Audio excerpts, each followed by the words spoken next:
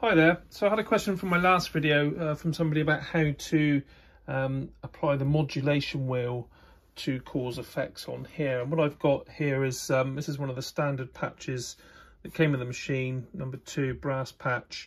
And if I go into edit, it's using algorithm 22, and 22 has this sort of stacked arrangement here, and the feedback loop is on operator 6. Okay, and what I've done, I've used the mod wheel to change the output of that. Okay, so what you first do is you go into obviously edit mode, and you go into mod wheel and you press that until you get to there. So mod wheel EG bias, and you put that up to a sort of a sensible number. I've got that all the way up to 99.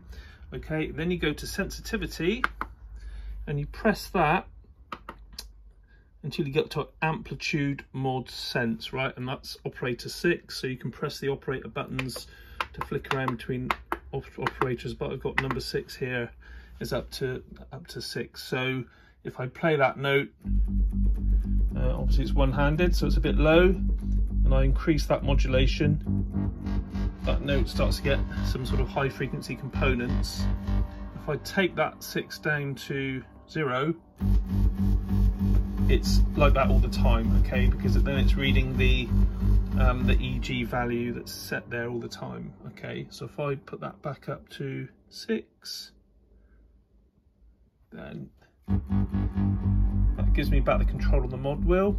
Likewise, if I go to the mod wheel, that's at 99. If I take that down, I'm in the same situation I was before. Okay, so if I put that number back up to 99, then I've got the control on the mod wheel. And yeah, I had trouble sort of figuring this out as well. And I saw, I watched one of the Mad Fame videos about how to do one of his patches, and I think it was Shimmer Pad that's got an element of it in as well, or maybe it's the LFO that's there as well. So anyway, so it's sensitivity and the mod wheel settings for that. Okay.